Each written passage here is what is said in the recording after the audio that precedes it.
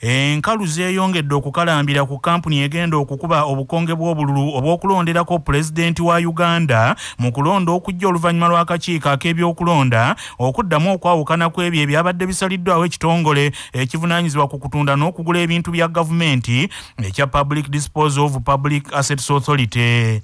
Mwalipoota ekitongole kino ekya PPDA gye kyawandiikira akakiiko k'ebyokulonda kyawakanya enteekateeka yasooka okukolebwa akakiiko kano ak'ebyokulonda ey'okuwa kampuni z'ebweru ttenda ey'okukuba obukonge bw'obululu mu kifo kya kampuni ezaakuno nga kigambibwa nti kino kyali kyawukana ku pulojekiti ya gavumenti eya bwobululu ey'okuwagira kampuni zaakuno ez'Abannayuganda.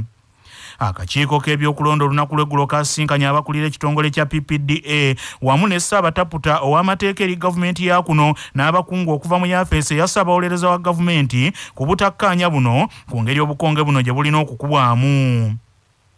Ensonda mu kakiiko k'ebyokulonda eddamu okubaawo enkya ya leero oluvannyuma lw'okulemererwa okutuuka ku kukkaanya naddala ku busobozi obwa kampuni za kuno ku mulimu gw'okukuba obukonge bw'okulonderako omukulembeze wa Uganda. Ensonda zigamba nti akakiiko k'ebyokulonda kakyalemedde kukozesa kampuni ez'ebweru ezaweebwa ttenda y'okukuba obukonge bw'obululu kubanga nti obukonge obw'okulonderako pulezidenti buliko emisoso mingi egitali myangu okugobererwa kampuni ezaakuno.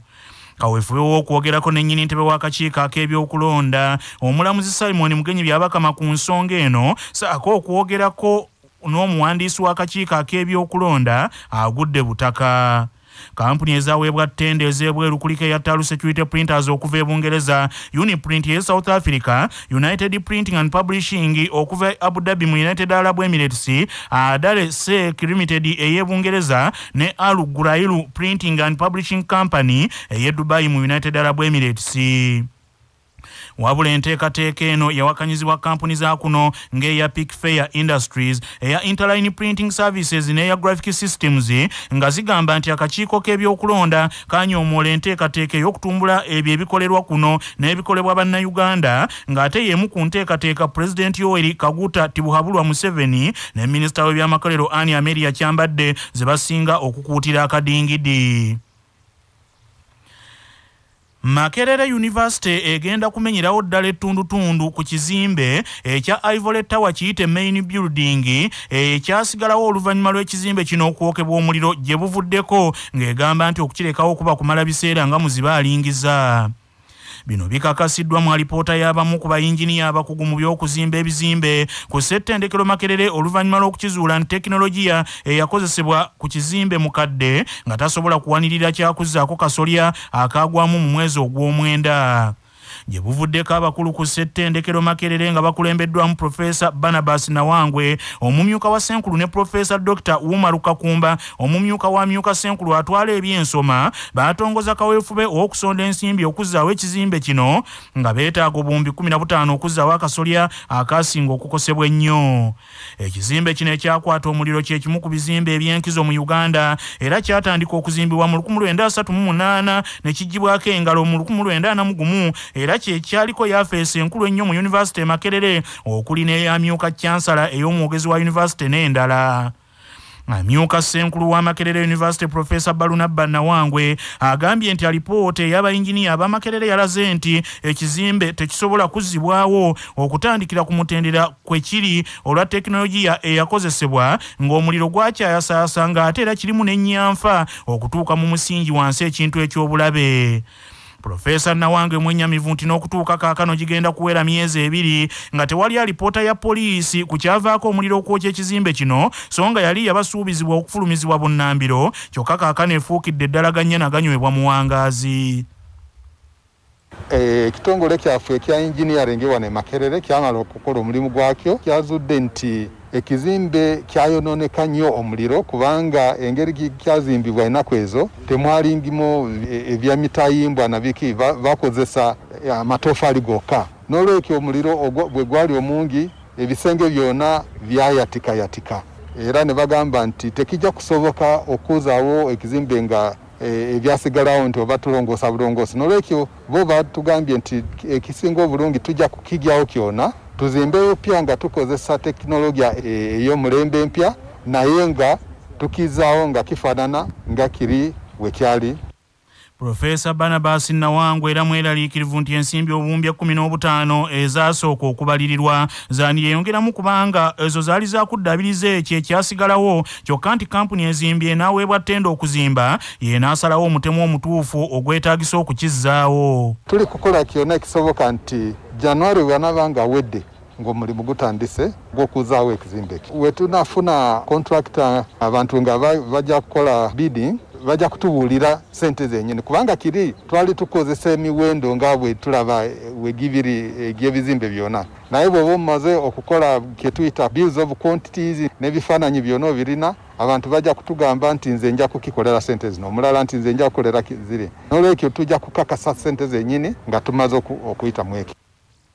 Ekibiina ky'ebyobufuzi ekya Forum for Democratic Change kirangiridde nti omukulembeze waakyo era nga yakikwatidde bendera ku bwa pulezidenti bwa Uganda Patrick Amuriati Oboyi tagenda kuddamu kwambala ngatto okumala ebbanga lya nnaku 9 ng'anoonya akalulu ku bwa pulezidenti bwa Uganda. FDC okulangirira kino kizzeewo oluvannyuma lw'ebikolwa eby'obukambwe ebyakolebwa ab'ebyokwerinda ku Engineer Patrick Amuriati Oboyi ku lunaku lwe baamuwandiisa nga bano baamukwata ne bamutwala ku mpaka ku kakiiko ak'ebyokulonda kyokka bagenda okumutuusaayo ng'ali mu bigere nga tali mu ngatto. Engineer Patrick Amuriati Oboyi eyeesimbyewo ku bwa pulezidenti agambye nti akabonero ak'okutambulira mu bigere ennaku 9 era kagenda na kumuyambako okulaga bannayuganda nti mu nsi yaabwe mulimu n'abantu abatasobola yadde okwetuusaako engatta ate nga bakeera kukola. No, I have not seen my shoes. The shoes have been taken away by the police. I think for now, I would like to say that that can now become the property of the police because of the treatment that the police force has meted on me. I am going to be campaigning without shoes. So that is going to be my campaign. Mu ngeri y'emu Amuriati Oboyi agambye nti olwaleero ekibiina lwe kimaliriza pulogulaamu kwagenda okutandikira okunoonya akalulu nga anoonya akalulu akanamutuusa ku bwa pulezidenti ng'atandikira mu bitundu by'etteso ku bbalaza ya sabbiiti ejja. We are concluding the program today, but I want to say to the country that we are beginning in Teso.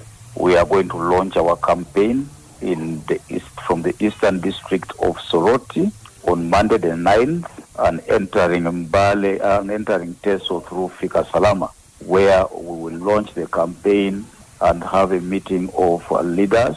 We will then spend 3 more days in Teso. That takes us up to about Friday, going through the villages of the region. Omunoonyi w'obubudamu tateekeddwa kwenyigira mu kulonda nga munnamateeka George Musibwa annyonnyola. Omunoonyi w'obubudamu yenna ng'amaze okukakasibwa nti munoonyi w'obubudamu n'aweebwa n'ekiti ekyo mu Uganda alina obuvunaanyizibwa obuteetaba mu byabufuzi bya ggwanga lino oba nga biri wansi ku mitendera gya wansi katugambe ebya local government nga LC1s oba ku mutendera ogwa waggulu n'ekuba ku president wa MP takkirizibwa kubyetabamu era bw'abyetabamu eyinza okuba mu ku nsonga ezisobola okumuggyibwako obukuumi obwo bumuweebwa ng'omunoonyi w'obubudamu.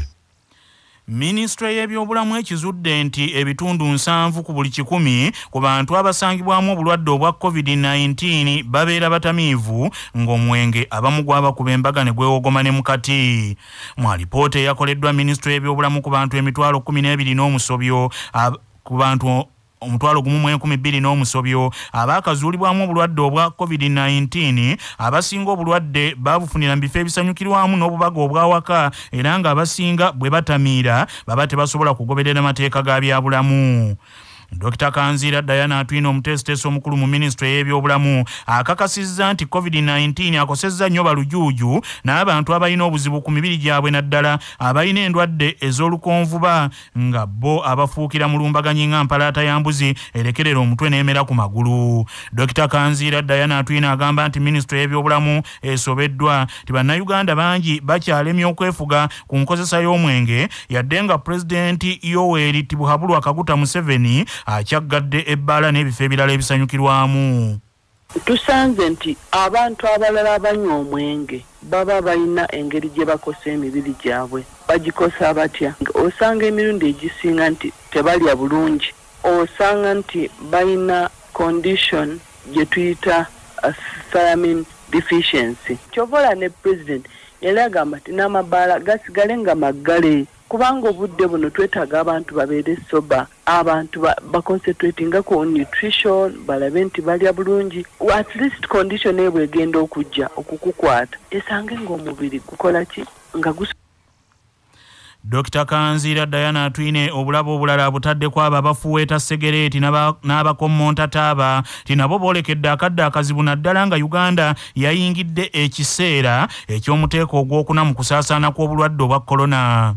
Abantu abanywa sigala kubanga amawuggwe gaabwe olwedde gaba gali stain neta black suit kakati ebeera muli mu mawuggwe kakati aba covid bw'oli bwafuna covid ng'abadde afuwa sigala amawuggwe ge olwedde gaba gali constrained gaba galina chronic inflammation gaba galina eyo ta eri mu mawuggwe so bwafuna ne covid naye emukosa era afuna severe disease so kiba kyetaaga nti mu kuyigiriza kwaffe twongere okuyigiriza abantu baffe nti mu budde buno obwa covid abantu bagezeeko baleme okweteeka mu mbeera ate ene